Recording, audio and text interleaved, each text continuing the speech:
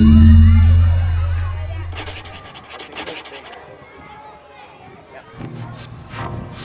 I could choose how I am taught, I would want a teacher that I can talk to, that I can relate to and approach.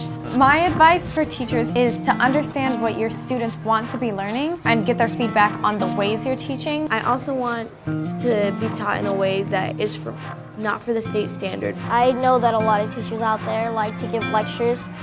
I would recommend not doing that, none of that. If you just tell them what to do and you give them a worksheet and they're just going to forget it the next day.